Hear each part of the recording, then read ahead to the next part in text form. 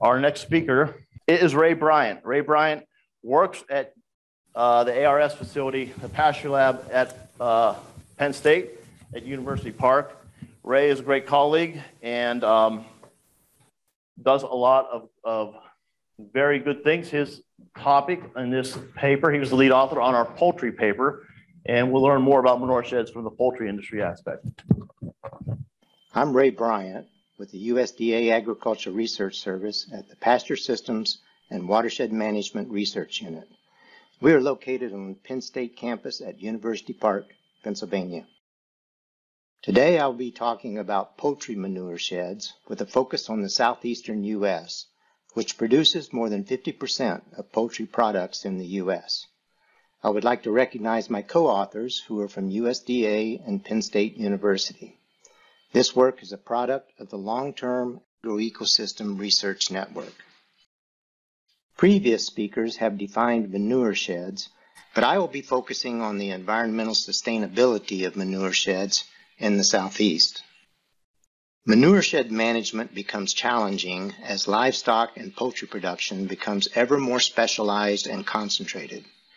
Concentrated feeding operations, such as a 10,000 cow dairy in Idaho and large swine barns in North Carolina, import nutrients, primarily nitrogen and phosphorus, in the form of animal feed and concentrate these nutrients as excreted manure. On the Delmarva Peninsula, poultry has evolved to what we refer to as zero-acre poultry farms. The owners of the poultry facility own only the land on which the poultry houses are built.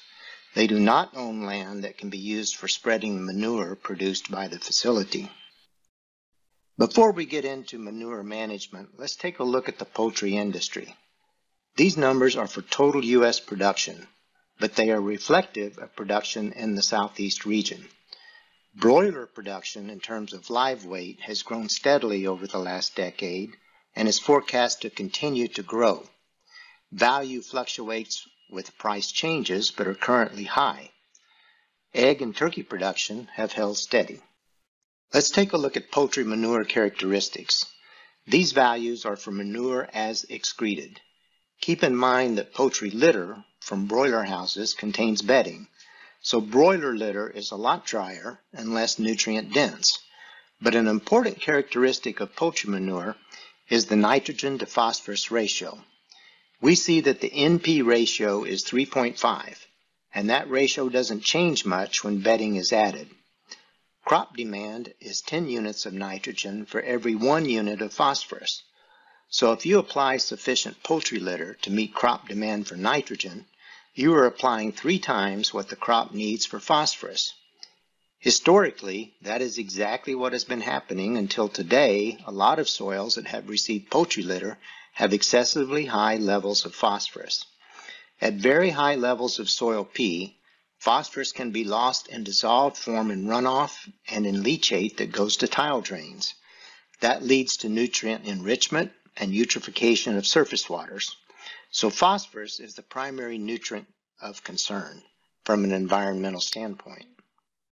These maps show amounts of poultry manure phosphorus and nitrogen by county across the continental U.S. There is significant poultry production in the Northeast, Upper Midwest, and on the West Coast, but the Southeast really stands out in terms of density of poultry production. In this slide, we see that there is significant turkey production in the Carolinas, and the Southeast has its share of egg production, but broilers dominate poultry production across the Southeast. The previous slides showed manure nutrient source areas. Here we see phosphorus sources coupled with sink areas in what we are calling the mega-manureshed that is the Southeast. Through manure shed analysis, we have identified cropland that can receive nutrients from these source areas in order to meet demand based on crop removal.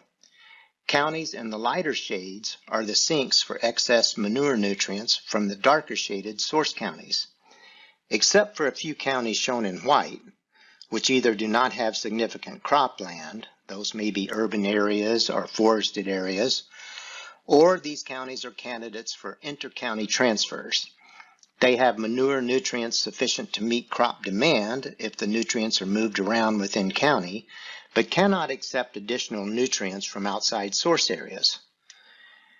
As a result of this analysis, we see nutrient saturation from southern Pennsylvania, Delaware, and Maryland all the way to the Mississippi River. West of the Mississippi, source areas in northeast Arkansas meet nutrient needs eastward to the Mississippi River and westward into Oklahoma and East Texas. But the Mississippi River is a natural barrier to transporting manure, so we end our analysis there. Furthermore, this blue area in the Carolinas is an area of concentrated swine production. We do not show any sink areas associated with sources of phosphorus from swine production. If we did allocate sink areas to receive nutrients from swine production, this large contiguous area would be even larger. But I'll call your attention to the southern Piedmont, shown in green, and the Shenandoah, shown in red. In this table, we show the maximum distance that manure would have to be transported in order to move nutrients from source areas to sink areas, summarized by sub-manure sheds. To move manure from sources to sinks, some manure would have to be transported 105 kilometers in the southern Piedmont and 235 kilometers in the Shenandoah. This doesn't seem practical, so we conclude that manure transport alone is not sufficient for sustaining poultry production in the Southeast. This conclusion is based on conservative estimates. There is a recent study by Robert Sabo and co-authors from the EPA that estimates excess soil P levels in the U.S.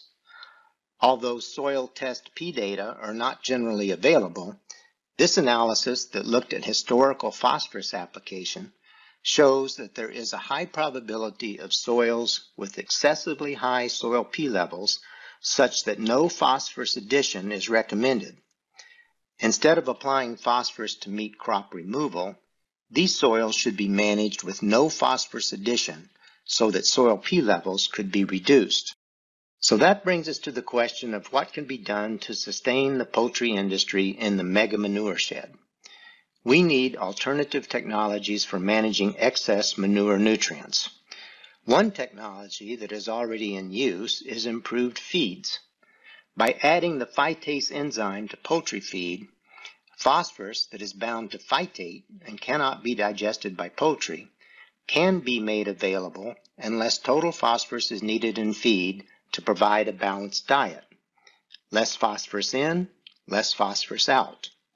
However, some research shows that phytase enzyme may also make manure phosphorus more easily dissolved and susceptible to loss and runoff. So land-applied manure from phytase-treated feed should be carefully managed. Incineration is another option.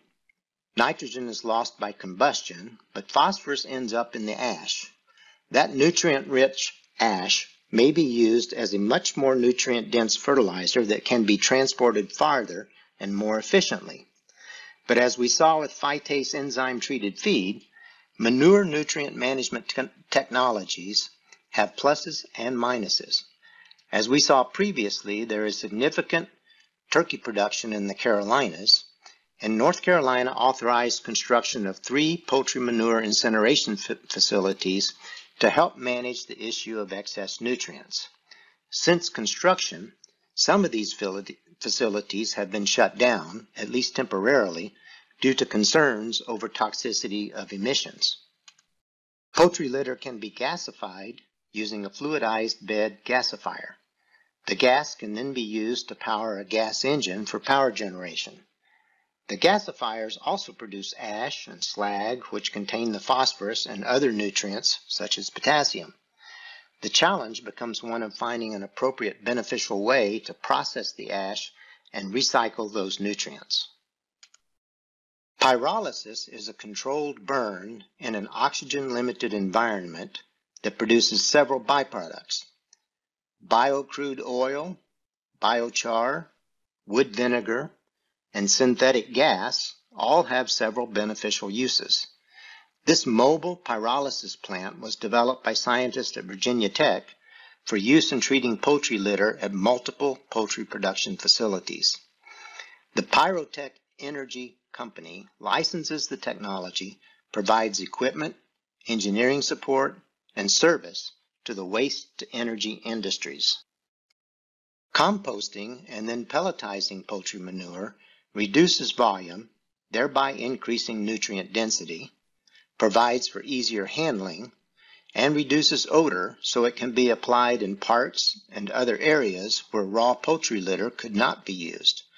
Purdue, one of the large poultry integrators, ran a composting and pelletizing plant on the Delmarva Peninsula for several years, but it was never profitable. Bedding, sand, and other impurities in the litter wore out the screens in the pelletizer. Frequent replacement of the screens drove up the costs. However, the pelletized product was shipped great distances to where nutrient surplus was not a problem. There are several pelletizing plants operating in the U.S., and more are being built. We haven't said much about layer manure, but layers are not usually raised on bedding, therefore the manure is relatively free of impurities. The screens last longer, so the cost of pelletizing is lower. Composting alone also has benefits and is done both in and outside of the poultry house. Volume and odor are reduced, pathogens and weed seeds are destroyed, and composted litter can be reused for bedding. That is an important benefit because bedding in the form of wood chips is limited or prohibitively expensive in some places. Purdue ceased their pelletizing operation, but continued to operate as a composting facility. I imagine most of you are familiar with anaerobic digestion, especially in conjunction with liquid dairy or swine manure management. Anaerobic digestion of poultry manure is possible, but it is not a good option because water must be added to the relatively dry poultry manure. However, as with the case of swine production in North Carolina that overlaps with poultry production, the sum total of nitrogen and phosphorus from animal production has to be managed relative to the capacity of surrounding cropping areas to sustainably use those nutrients. So anaerobic digestion is a viable option for treating swine and liquid dairy manure such that those nutrients do not compete with options for managing poultry manure. Finally, the manure phosphorus extraction system, MAFEX, is a filtration technology for liquid dairy and swine manures. Again, the objective is to manage those nutrient surpluses in ways that do not compete with more viable land application options for poultry manure. In summary, poultry production in the Southeast is the largest manure shed in the U.S., a mega manure shed, if you will. Dry poultry litter lends itself to transport over relatively large distances compared to liquid manures. Manure treatment can increase the value of poultry manure as a nutrient source or other beneficial product. Vertical integration of the U.S. poultry industry offers advantages for manure management. The large integrators have major influence over production and can promote more sustainable production practices as evidenced by Purdue and other efforts within the industry. In closing, I thank you for your participation in this session. Thank you.